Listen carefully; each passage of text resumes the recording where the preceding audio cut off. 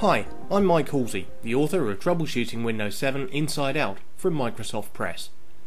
In this video, I'm going to look at how we can repair corrupt boot files that are preventing Windows 7 from loading. I talk about this in chapter 15 of the book. Sometimes the boot files that are required for Windows 7 to load become corrupt and need to be repaired.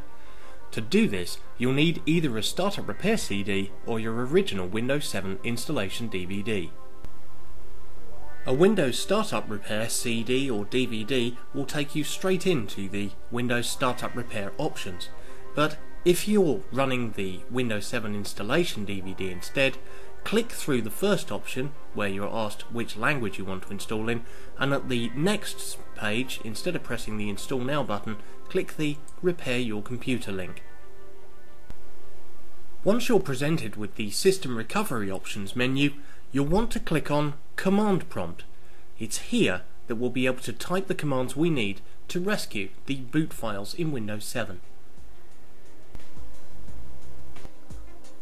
Once you get to the command prompt, you now need to type the following commands in order to repair the boot files in Windows 7.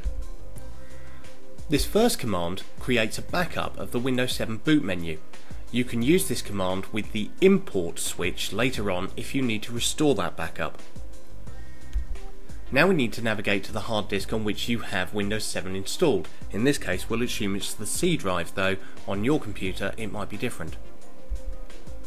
Once on that drive, we need to navigate to the boot menu. Now we need to change the attributes of an important file, BCD, so that we can perform actions on it. This command renames that BCD file to bcd.old to create a backup. You can also rename the .old file back if you need to restore that backup. Finally, we use the bootrec command with the rebuild BCD switch.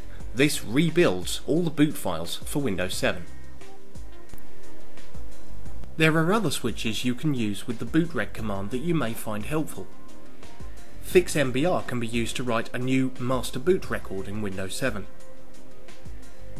FixBoot will write new boot sector to the disk. And ScanOS can be used to search for any Windows installations on your computer. There's also the BCD edit command, which is used to edit the boot menu. There's more information about these commands and other commands you can use to rescue a non-functioning Windows 7 installation in chapter 15 of the book. I hope you found this video helpful, and thank you for watching.